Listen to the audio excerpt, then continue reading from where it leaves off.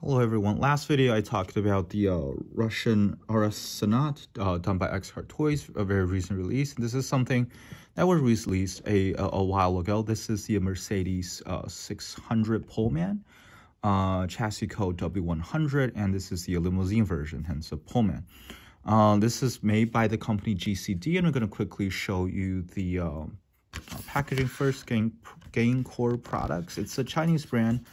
It is actually properly licensed, I am pretty sure.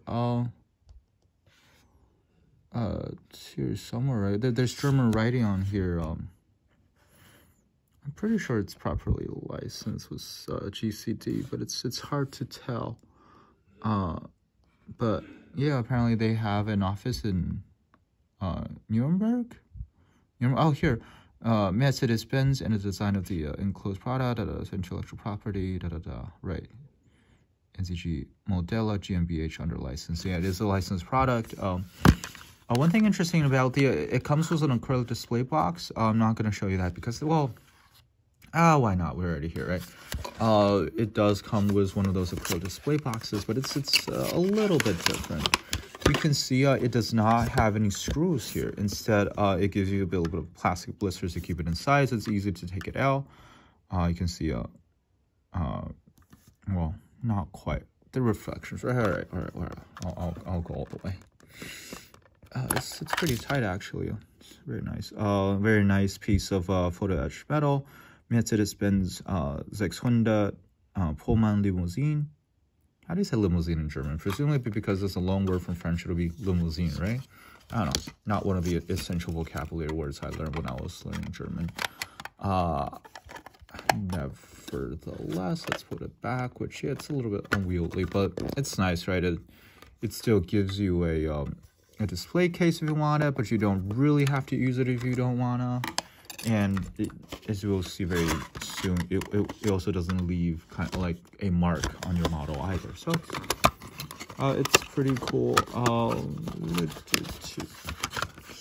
just gonna put it all back together. It's probably gonna be pretty loud on the microphone, and I apologize for that. But this is the beauty itself. Metal body, metal chassis, and you can see no screw holes, which is pretty nice. Rubber tires and lens headlights and rear lights. So yeah, a very nice piece. This is one, as you would expect, is on the more expensive side of things. I think it costs around like actually $30 US is not bad for something this nice, right? I feel like but again, I have no idea how expensive it will be where you live, though. This is manufactured in China, and GCD, I'm pretty sure, is a company that's mostly focused on the Chinese market as well. So it probably will be a bit more expensive elsewhere, especially if you're like in the US. But let's start with the front, and this is pretty much my only complaint is the let's see how the lighting works. It's a little difficult, but you see the Pullman printed on the front bumper. That's not really nice. I would prefer if just not there. The mesh grille is incredible. Look at how detailed it is. And the Mercedes star. There are other companies that do Mercedes stars as well. I'll probably eventually show some Schucos and some Mini GTs, but this is the best of all. Another piece of metal etched, well, photo etched metal, and it's great. And you can look at the headlights as well. The multiple colors, it's great. It's incredible. Let's go to the side. The silver trim. There is no quality control issues as far as I can tell with the paint, casting, axle, steering, anything like that. You can see the silver mirrors on the right side. Just incredible. It's a beautiful machine. Lights at the rear. You can see this Pullman is a lot nicer. It's actually a little, oh no, I think that's right. But yeah, just having it on the license plate makes it look a lot better. 600 written on the back, Mercedes star, and again, like I was talking about with the Sonat, right? Black paint gets dirty so easily.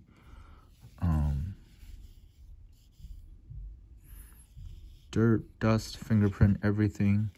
And at the bottom you can see yeah, all metal chassis, and it's doesn't have any screw holes that'll mess with the thing.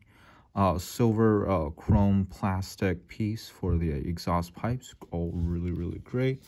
And you can see, yeah, it's got steering, and that's incredible, and it's out of focus.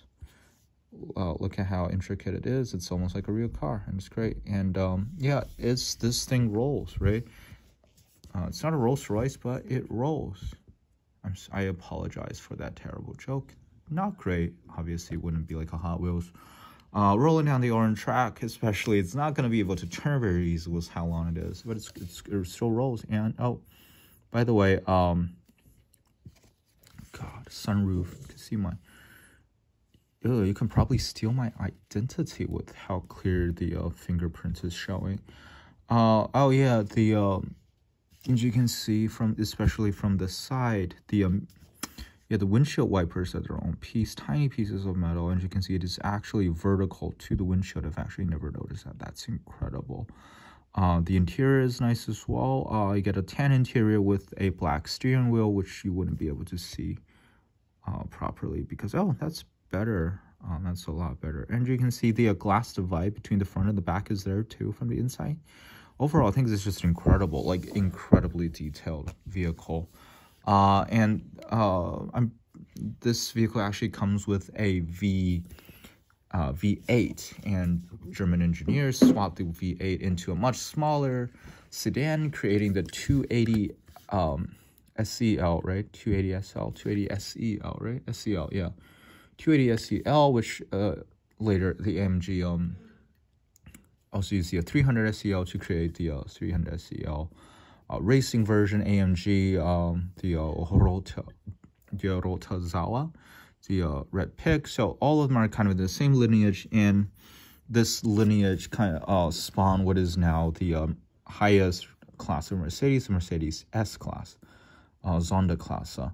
So yeah, I think this is the, but most importantly, this is the one, right? The GCD Mercedes 600 Pullman. I think this is a great vehicle to have if you're interested in Mercedes at all, if you're interested in or just learning about the brand, the product. I think this is great. They could be a great addition to your collection.